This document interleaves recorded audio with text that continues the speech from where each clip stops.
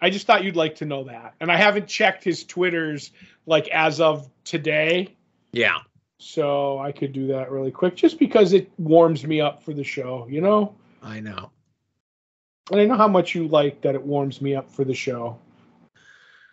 I like you being warm, especially in this weather, you know? Yeah, well, let's see if he has anything. No, he just says, proud to share my first in-person chat, even though they were on the computer, with someone I admire professionally and personally. Despite the deep conversation, we barely scratched the surface. He'll be back for more. I don't know if he retweeted it, though. I'm not sure. Or mentioned it. I have to put another timestamp on here where the show starts now. Okay. That might have been too revealing. Very revealing. You never know. You never know. No, you never do. Tried to have a nice little segue there. Didn't work out quite the way I hoped, but that's okay. Sometimes I go rogue, Joe. That's right. Listen, you wanted to name the thing Go Rogue. I learned today, as we record this, that apparently I forgot a porch talk. Okay. Because I went and I saw today's episode 40, and I pulled up the site, and I'm like, did they misnumber this? And I'm like, no, I missed 39. It just, I don't know. I don't know what the hell I was doing. I just missed it. I think we had a late one, and then like you were out of Super Secret Science, and I think you pay more attention to Twitter when you're at Super Secret Science than when you're with your family afterwards. I'll say, yeah, it was a Monday, and Mondays are busy sometimes when it came out. So whatever, yeah. Doesn't matter. I know Adam doesn't care. I care. I'm the one who's holding it all together over there on Porch Talk. Right. It's my porch, for Christ's sake. That's true. And it's your famous chair. Well, it is, yeah. As soon as I get Dan, Lee to sit in it, then it's on, Joe. Now, this may be morbid, but is Dan Lee still alive? Yeah, he was just at a con a while back. I paused. Listen, Vince McMahon was on TV the other day, and I got questions. Well, I'm trying to be good from here on out and not mention certain W words. But, I don't know. It seemed like he was at a con a while back.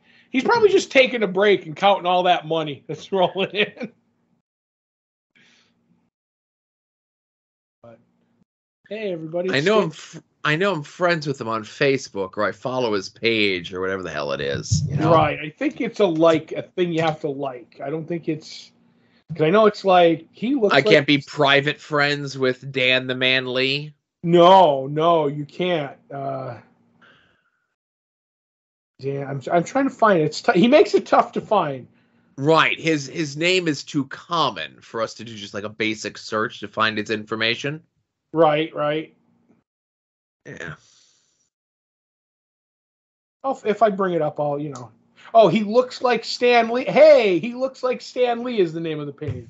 Oh, all joking aside, you're going to feel like shit, Joe. On June 1st, he said, I need prayers for my son. He was admitted to the hospital for a bone infection. So he's probably been, dealing with that. No, I don't feel that bad. You should feel bad. Dan the Man Lee is a national treasure. And then you're supposed to do the joke, if he's a treasure, maybe we should bury him. No. That's How do you make money out of someone in the ground? That's what my dad used to say when my mom said I was a treasure. Well, your dad's got a bunch of them, doesn't he? Yes, he does. His number one rule was always, I don't post bail. I'll tell you what his second rule was off the air. All right. Yeah. The other day, and this is maybe my naivete when it comes to these sort of things. Right. No, this was when April and we did the LVAC Real Rumble shows, right? Mm-hmm. And we come home late, and we're on our way home, and it's a Saturday night, and I notice in this one parking lot, there's a building that's like, windows are all lit up, everything's all lit up, and it's like 10:30 at night on a Saturday. And I'm like, that's peculiar. And it was the bail bonds place. Well, you need bail in the middle of the night court, Joe. Right, and that's what April said. She's like, well, those people, there should be someone there staffed like 24 hours because people get arrested all the time and you need bail all the time, right? Right. You might not even be in this time zone. You might be doing it for somebody in another time zone. Yeah, yeah. And again, like I said, it was just like my naivete. Be like, bail bonds open 24 hours a day. Interesting. I don't know. Right. I don't run afoul of the law. I don't, I've never been in need for a bail bondsman. So it's just like a profession that I don't think about what I figured like they have banker hours, Yeah, yeah. I don't think I've never needed a bail bondsman. All joking aside, my father has, but yeah, I don't know. As long as I think they should all what is it? What was it? Bad News Bears. They were the sponsor for one. Yeah, Chico's bail bond. Yeah. If you're going to be a 24-hour bail bondsman, you have to sponsor a little league team. Right. I got a couple in my neighborhood, and I say my neighborhood, like 5-mile radius. Yeah. You're in the what is it? The attention deficit criminal area of Wilkes-Barre. Well, that's what a lot of people like to claim. Mm-hmm. But I don't know. I only go when the lights are on. Which is a detriment to you. That's right. There's been times where, I've told the story before.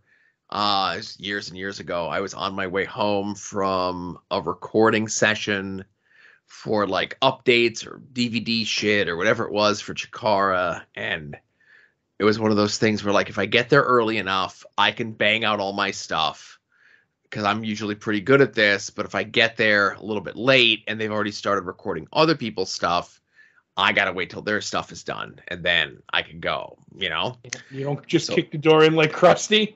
No. Hey, this is how you do it. Slideshow Mel. So it's late night. I come home, park the car in front of the house. I stumble in just because it was late. Like, it's middle of the week. And I wake up and I'm like, where the hell are my keys? Where the hell's my wallet? And I go outside, and not only did I leave my keys and my wallet on the passenger side of my car, I also left the window rolled down as well. How'd you get in the house? I don't know. I don't remember. April leaving the side door open? Or? Right. So that unintentionally leads to this, where she must have left the side door open for me. Or this week, this Monday, I went out to mow the lawn. I could let it go for a week because we didn't get a ton of rain last week. Mm-hmm. So I go out, mow the lawn. When I'm out there mowing the lawn, I travel light. Mm-hmm. I got my phone on me just in case. There's an emergency, and I got my inhaler just in case like some pollen or something kicks up, or the tree is extra something, and I need a little boost, right? Right, Spectrox and a sure. Inhaler. Yeah. Listen. So Asa had his piano practice yesterday. They left while I was mowing the lawn, and they locked me out of the house. Oh. And see, that's the thing. Like, I typically don't go with my house keys on me because that's just extra baggage while I'm mowing the lawn. And I typically will say, "Hey, I don't have my keys on me. Don't lock me out of the house." Mm-hmm. And then typically when they leave, they say, "We're leaving," and I say, "Hey, don't lock me out of the house." Right. So when I went out to mow the lawn, I forgot to say, "Hey, don't lock me out of the house." When they left, they didn't say bye, so I didn't get a chance to remind them not to lock me out of the house, and I got locked out of the house. Were you listening to some shitty podcast? Is that why? Were you distracted? No, I'm always listening to a podcast, not a shitty one. How dare you? But I always have a podcast on. But if they yell, I hear them, right? Even with my headphones and whatever else on. I'm pretty, whatever. I just may have been like on the far end. They may not have seen me or whatever it is. But I blame no one. It just kind of sucked. And I got to go bother the neighbor because they have a spare key and they let me in. And ooh, I'm gonna go see the neighbor so I can borrow the key when you're out of town. Right. Get all that good stuff of yours. Yeah, I gotta be more vigilant to say, hey, don't lock me out of the house. I'm gonna pinch that Bib Fortuna collection. Oh yeah. Well, I got 2 weeks from now, everything's gonna be up on the wall. Fingers crossed. When does that play set drop that you have to get the figure from? Not till next September. Oh, plenty of time. Yeah. Yeah, these is, and that's just the way the world is now, the pre-orders and stuff. Like they just I mentioned it on At Odds last week. I pre-ordered that company Super 7, and we can get into your Toy Boy exploits as well. Fig Daddy Cool. It's pronounced Fig Daddy Cool, sir. Excuse me. So I pre-ordered the Toxic Crusader Ultimates from Super 7. Right. Because I'd been looking for the original from the 90s mint on card, and that's like $200-$300. Right. I could get it, but like, I'm a mint on card guy. And then if I want to open it, I'll open it, Yep, let it breathe. Let it breathe, as they say, right? So buying the $55 plus shipping one from Super 7, and it's going to come out next year. And I'm like, okay, now I can kind of take that looking for the other one out of my mind, unless I happen to see one with a nice card and there's a decent price and whatever. So Super 7 is also doing like, they're like the ultimate lines where it comes like the multiple hands and the multiple heads, and they're doing it for tons of different lines. They're on their Simpsons line, okay? Okay. Oh, I saw those today, and I kind of want them. Okay. But they're too expensive. Okay, so this is something we could discuss because they just did the pre-order for Series 3, right? Right. And it's Ralph, Mr. Burns, Kang, and Kodos, okay? Right. He even has the little choo-choo-choose me card. Right, and they come with like all these neat accessories. Like, I remember that episode, right? Oh, you remember an episode of The Simpsons? I do. I'm shocked. But the thing is, so they've just did a pre-order for Series 3. Series 1 isn't even out yet. Right. So I don't know. I'm just of the mindset of like, hey, before you start soliciting and taking money for Series 2, let alone Series 3, let's get Series 1 out. Okay. Mm-hmm. So people can get a proof of concept in their hands and everything else like that. So typically the price on a Super 7 was like $45 to $55. The newest ones, the Kang and Kodos ones, because they're quote unquote larger.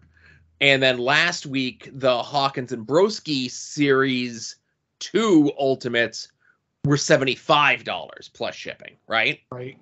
So people are freaking out. Well, people were freaking out because the Hawkins and Broski ones were $75 up from $55 a year ago. And they're like, oh, we didn't want to take any deco hits. We didn't want them to look any less good. And then the Kang and Kodo ones come out and they're $75. And I'm like, that's probably just because they're bigger, right? Right. And I guess the sizing on the new Hawkins and Broski ones, they're a little bit shorter than the previous ones. Right. So that they're in line with some other figure line as opposed to the other figure line that they were initially in line with. Anyway, friend of the show, Kevin Ford, knows I'm a Simpsons guy. Series 1 comes out and he's like, hey, you want them? I'm getting them all. And I'm like, no, I'm good. Series 2 comes out. He's like, yeah, you want them? I'm getting them all. And I'm like, I'm good. And then I saw the teaser for Ralph and I'm like, I can get Ralph for my kid. My kid likes Ralph. He watches The Simpsons now. Right. And again, $55 for a little toy that he don't give a shit about is going to be lost on him, Of all of them, I almost pulled the trigger on the Krusty. Yeah. That would be mine. If they ever did like a 2-pack Krusty Homer from that episode, Homer the Clown, or Homer the Clown, I would be all over something like that maybe. But like thinking back to when they did the figures on that and they did Futurama figures and Doctor Who figures, I never trust anything with a huge ensemble where they're going to do figures, because the license will shift and they'll never fit. Like they'll never do, like at some point this is going to fall out and you're going to have, because I heard somebody complaining about today, I know I'm all over the place, that like you've done 3 series waves that you're promoting and none of them have like just plain Homer, plain Marge, plain any of the main family. And I'm like, by the time you get to those and get them all, you won't get a whole set. And then they'll be like, oh, we don't have the license anymore, or they weren't worth our time, or they weren't worth like whatever. That's why I don't do a lot of figure sets, if you will. Right. I get you. And listen, I like The Simpsons. I went through the whole thing of getting The Simpsons figures all the way back there, you know? Mm-hmm. And I ended up getting rid of most of them because they'd just been in my basement. And like they even did like those reaction ones, whatever. But then at least you have your, I guess, rules when it comes to the Ninja Turtle ones, specifically yes. Casey Jones figures. Right. Well, all around Mirage. And speaking of, and I'll get to those in a second. Do you remember that? Because I bought a Mirage loot crate. Like they had the Loot Crate 4 set series or limited edition. I bought one like 2 or 3 years ago. Got a shredder. And then they issued a second one I don't know, like, I know it's been over 500 days. I know that much. So I was like, I'm not buying all the crates. The Mirage one is the 3rd crate. So I'm just going to buy one off of somebody on eBay. That was 500 days ago. They're just starting to ship them now, Joe. Jeez. So finally, they're hitting the hands, and I ended up talking. I will say my eBay seller, I was in contact the whole way, and he has like 100% feedback and everything. He's like, no, they're not telling me anything. He's like, and they weren't. I'm in a couple of groups about it, and finally I saw that they were shipping, and I'm like, hey, like I give him the nudge, and he's like, yeah, I got my tracking, but they go out in waves. I'll keep you informed. When it appears. He goes, I'm not even sure what box it is, even though it is 3. It is the set 3, because now they don't have stuff. They're just shipping them out of order. They're like, they shipped some of box 1, ran out of stuff from box 1. So they're like, we're going to ship box 1 again later when we get more stuff in. 2, we don't have everything for. 3's everything in, so we're shipping. It's a cluster.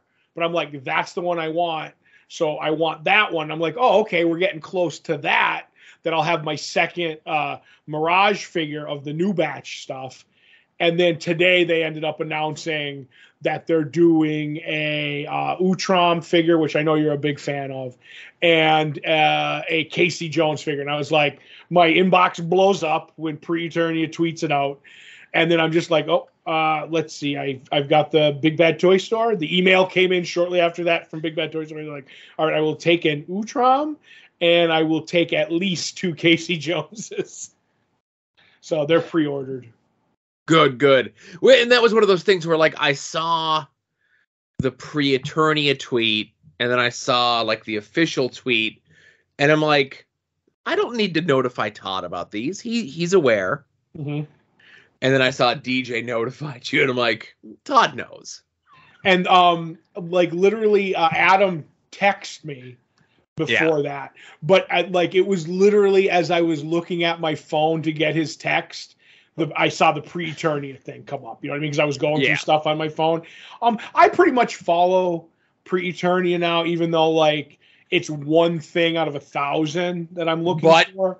It's worth it for that one thing. Right. But also now, like literally I get emails from Big Bad Toy Story. They're like, you've pre-ordered 3 Mirage figures. Here's the newest one. Do you want it?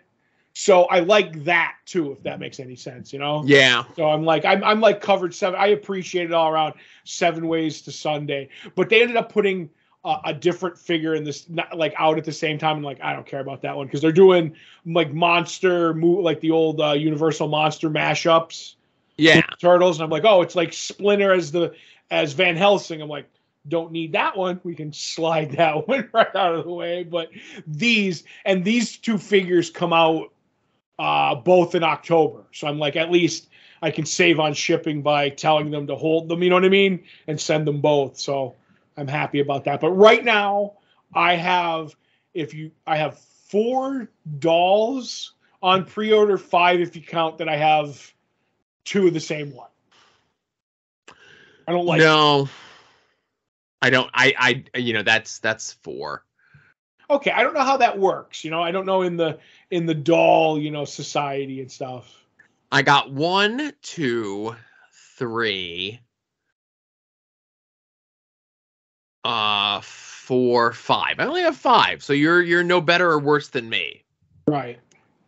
Now, granted, one of them is from over a year ago, and then the other one's closing in on 11 months. But, that's just the way it goes with these things. And do we count the one that I'm waiting on from the eBay seller? Yeah. That's a 5th one. Yeah, we count that. So, but they're all turtle figures. They're almost all Mirage, and then one's that last Ronin figure, which I'm thinking about because I have so many Mirage ones of canceling my pre-order on the Ronin figure. Because it's not I don't know, let's just say I can make my rule work in this situation if I want to drop it. So right. But we'll see. I have more, and again, this is just because the way it goes. I have more stuff. I have just as much stuff pre-ordered for my kid, right, as I do for me.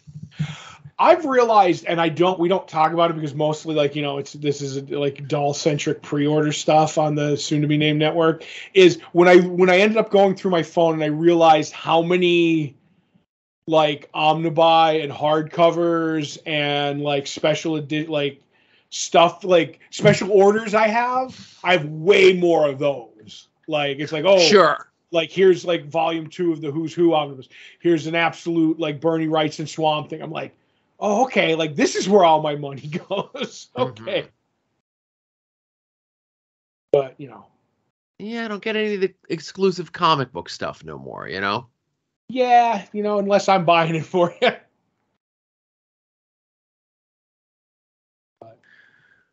So how was your weekend? Anything happen? I don't think so. I think Friday I went out with, a couple people for dinner. I haven't seen the definitive KFC artist in a long time. So that happened. That was fun. Just got tickets ready for Thor, Love and Thunder next week. Right. And getting ready for that con in a week and a half. So that's all. Yeah. How about you? Anything? No. We didn't have anything doing here. We were, I was in the pool. Ace had some friends over on Sunday. Just everything's kind of angling toward that end of July, going out to Root Beer Wrestling, Yeah. Yeah. Sounds like fun. I'm truly sad that I can't go, but I heard the car is jam-packed, baby. Yeah, we're going to see how that's going to work, too.